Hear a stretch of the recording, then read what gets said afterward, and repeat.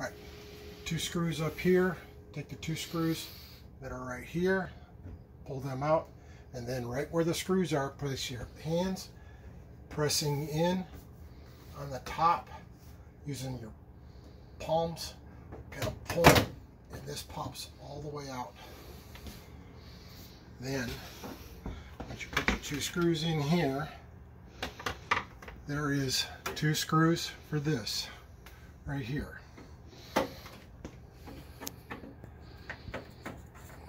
Take those screws out. Make sure it's unplugged up top, of course. And then this comes out.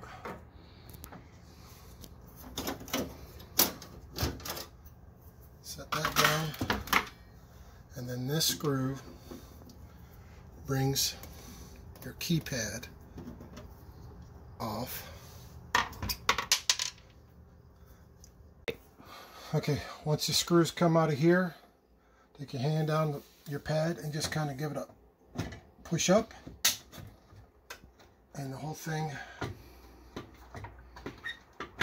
comes off the clips right there. Okay, then you can take these off so that the whole panel comes here. So I'm going to take this off. I'm going to take the blue one off.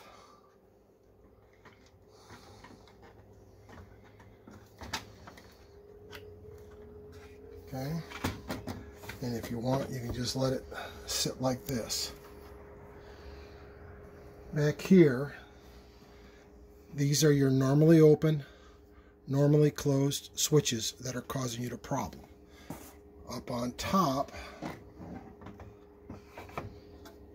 here's the fuse.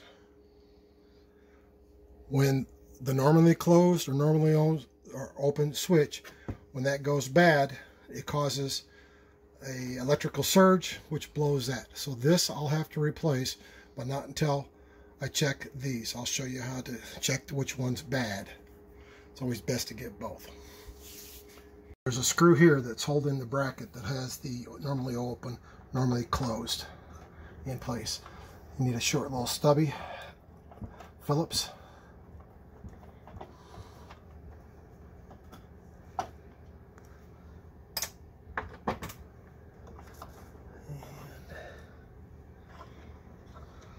I'm going to unplug. You'll notice that these 2 plugs, how they're different when you go to see how they're different. One that's got a longer space between it, and you'll see that on the normally open, normally closed. So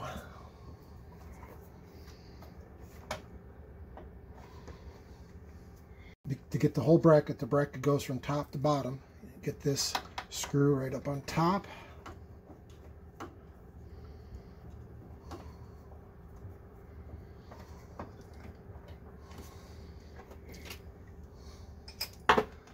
Disconnect the switch up here, and the whole bracket holds your switches. If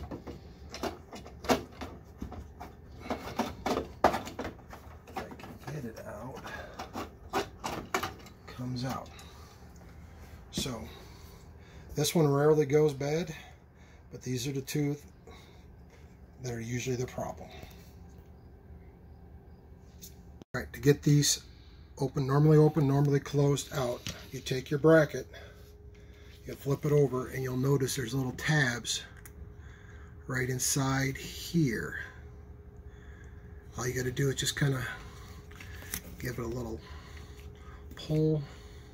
So understand this little spot, this little piece right here, it's a little round thing that goes deep into the little crevice of the hole. So you got to be careful, because if you break that, you're in a bad situation. Just open it up while you're pulling down.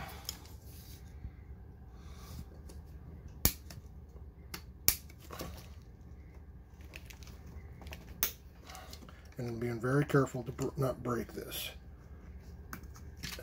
Okay, so you see how that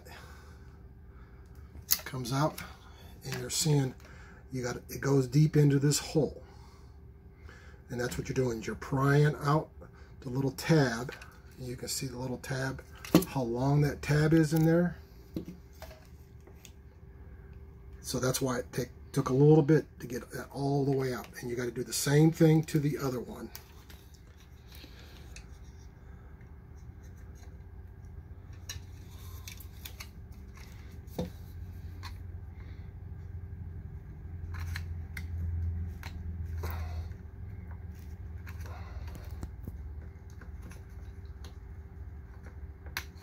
There it goes.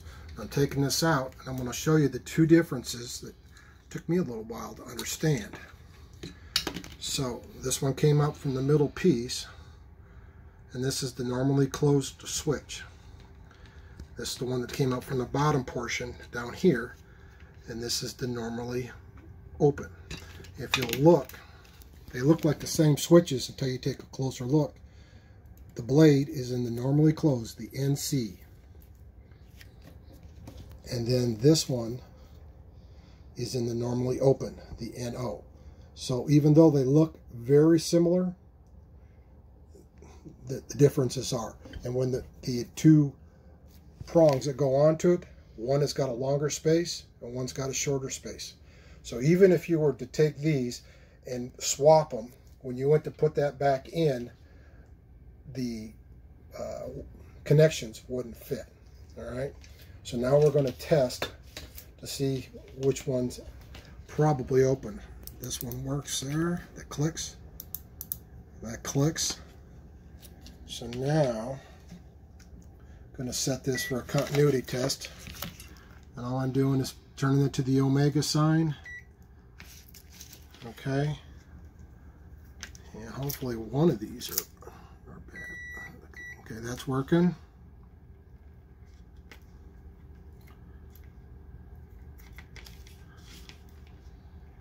And okay. So after checking these appear to be working. All right.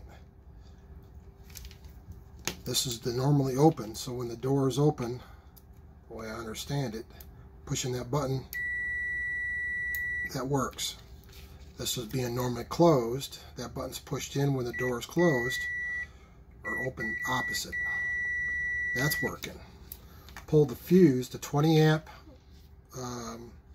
fuse, which is this. They come in little packs of 2. This is the ceramic. They have the all glass, which is fine. This is ceramic, which is the only thing I could find. So this one here is the one we took out, doing a continuity test. Nothing. The new one, continuity test, either side, doesn't matter. It works.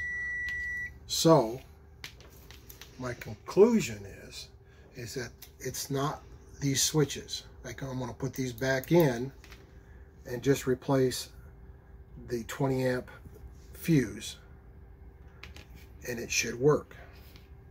So what I'm going to do is just do the opposite of everything you've seen.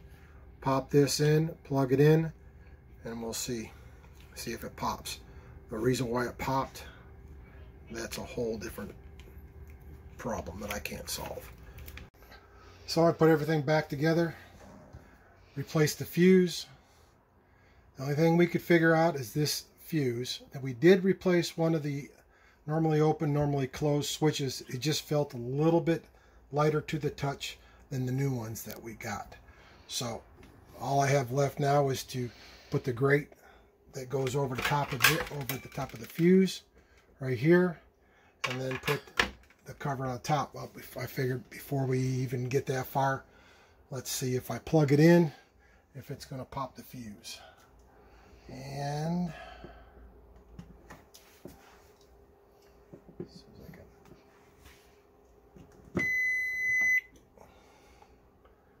okay, head didn't blow up on us. We're still here.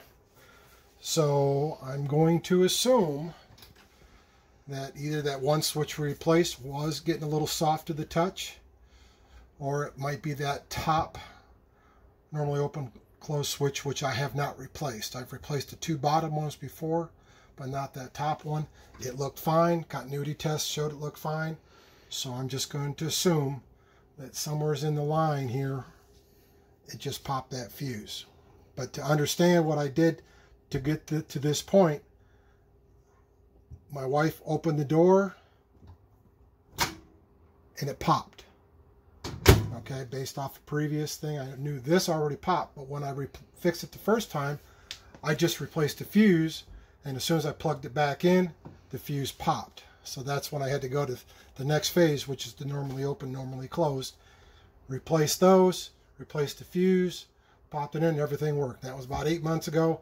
Now this has popped up. Now I don't know if this is something that's going to happen, something going on with the entire microwave, somewhere something, but it's usually, if this fuse pops, either you had a surge or the 2 normally open closed switches that are at the bottom that sense the door open or closed, or what's gone bad. And you just saw how I replaced it. Not really that difficult. This is a Highpoint. The Furions that are coming with the newer models, it's almost identical. So the switches are probably going to be very similar in this situation. Hope this helps. Thanks.